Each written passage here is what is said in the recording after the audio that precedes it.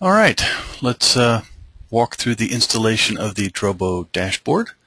I've already installed the drives. I am not installing the mSATA SSD card as I mentioned in the unboxing. I decided to skip that for now.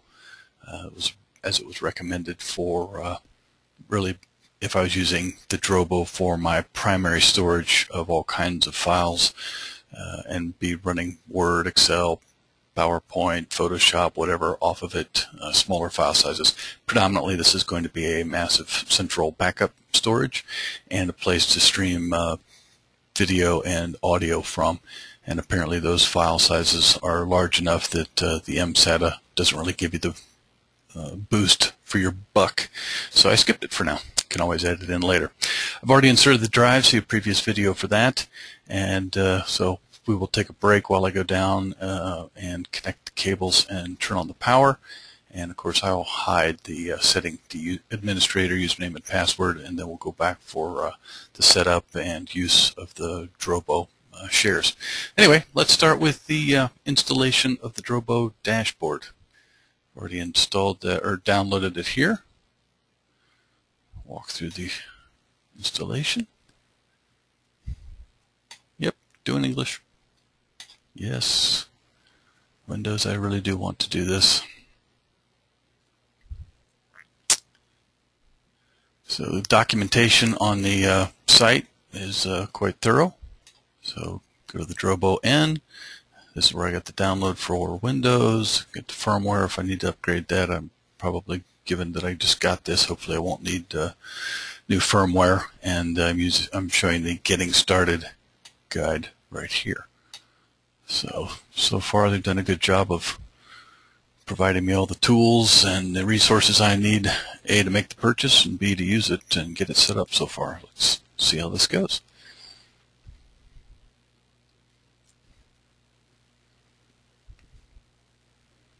All right. Yes, more warnings, of course.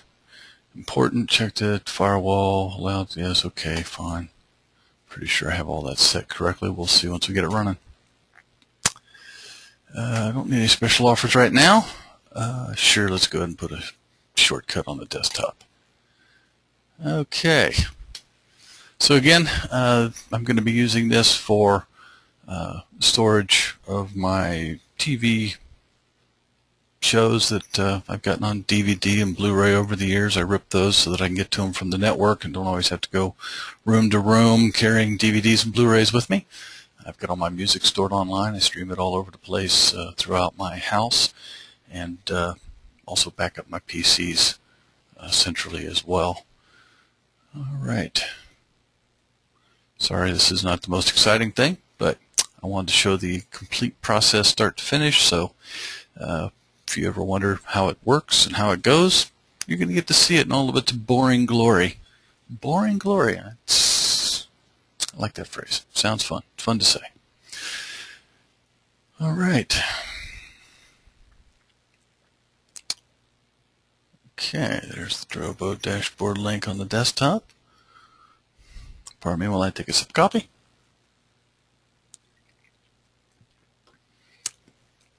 It's one thing they don't have in the manual list right here. Should be step 1, have coffee.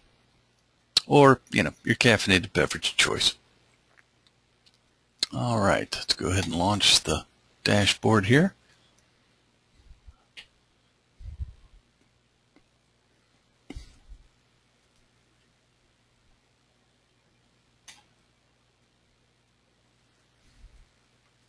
No, I'm not a big fan of the collecting of anonymous data. All right, so at this point I will be needing to enter in my registration stuff. So I'm going to go ahead and break at this point, walk downstairs and plug the drive in, get it all cabled up, and then come back and show you the rest of the setup from there. So check out the next video if you're not bored to tears yet.